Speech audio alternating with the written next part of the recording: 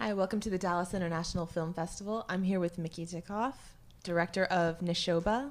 Thank you for coming to Dallas. It's great to have you here. It's my pleasure. Dallas has been very good to me.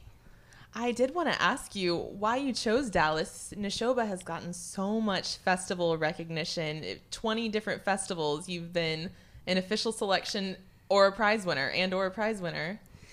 Well, actually, Dallas International Film Festival picked me because in February, Neshoba was at the Texas Black Film Festival, and it won Best Documentary and Best Overall Film, the first time a documentary was actually given that honor. And part of the prize was to be invited here. So I wanted to come back because Dallas has been great to me. Well, you've had an amazing career. You know, you're an activist yourself, and this is a civil rights film. Can you tell us a little bit more about it?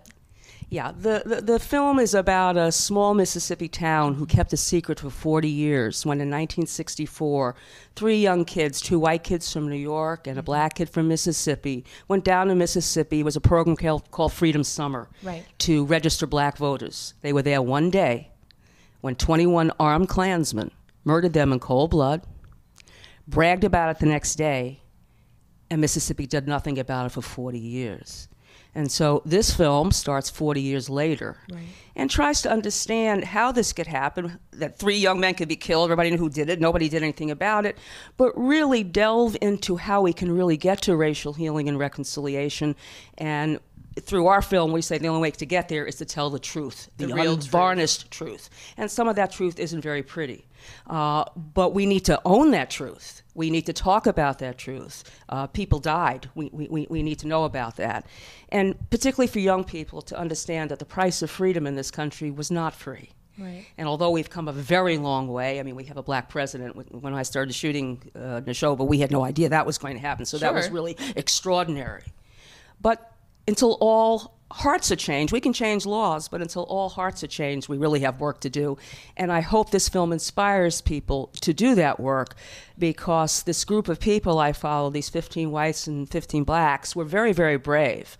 And in what they did, they caused change to happen because it was a direct result of their calling for justice that the ringleader, the mastermind of these murders, an 80-year-old Baptist preacher named Edgar A. Killen, was ultimately indicted.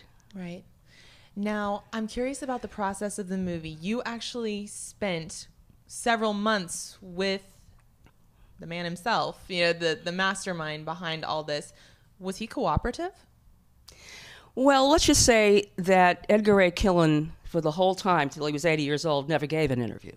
Everybody knew who he was. He bragged. He opened his mouth. And everybody knew he was one of the most unconstructed racists imaginable. Certainly. Connie Chung used to camp out in front of his house trying to get an interview, and he just wouldn't do it. Right. We started shooting in 2004 before he'd gotten indicted. We had no idea, actually, that he was going to get indicted. But to paint a portrait of this place called Neshoba County, it was very important to go into all the different segments of the community, including some segments we probably didn't have business to be in. But to paint that picture, we really had to understand that. And I actually met somebody who knew him. Wow. And I worked on this man to get an interview, and of course it was no, until he got indicted. And all of a sudden there was a minute of vulnerability because this man had gotten away with it for 40 years, and not in his wildest imagination did he think that he was going to have to, face the music. And I called this man Barney back up. I said, Barney, he's indicted. I'm not a news person. I'm a filmmaker, and I want to tell the truth of his story. He's never told his truth. And a few hours later, I got a call from Mr. Killen's lawyer. Wow. And all of a sudden, an interview was set up in his lawyer's office. I'll never forget when we drove up to that office in that picture window, and I saw him sitting in the picture window, and he was wearing this big cowboy hat. And I got the chills because I'd read so much about him. Sure. And let me also say I was very close to the mothers of these kids, which was the ultimate impetus for me to make the movie. Certainly, absolutely. So there he is, and I'm thinking, oh, God, can I go in there and do this? Well, I got in there, and the lawyer says, you can't ask about the crime, you can't ask about the Klan, you can't ask about this, you can't ask about that. And I'm thinking, what the hell am I going to ask, What can I talk about? Right. So I get a 2-hour interview with the man, and basically it was a 2-hour for him to say, I'm innocent. I didn't do that. I'm really innocent. I'm innocent. Sure. And so I let him talk, and yes, I had footage of him, a lot of it, but I really felt it wasn't particularly valuable. Sure. Certainly. Because after spending 5 months with somebody, even somebody like him, I wanted some kind of humanity from the man. He is a human being.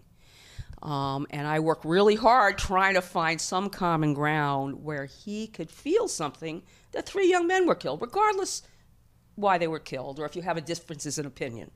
And the day that Carolyn Goodman testified, it was a very, and she was 88 at the time, okay, and it was a very emotional testimony.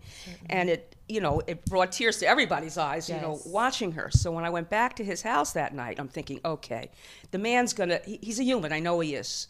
I said, Edgar, can't you feel sorry for a mother losing a child? Not so much why the child died or whatever, but just the fact that a mother could lose a child. Loss of life, absolutely. And his response to me was, well, they couldn't have loved him very much. And maybe if they were a good Christian family. Now, these were Jewish families.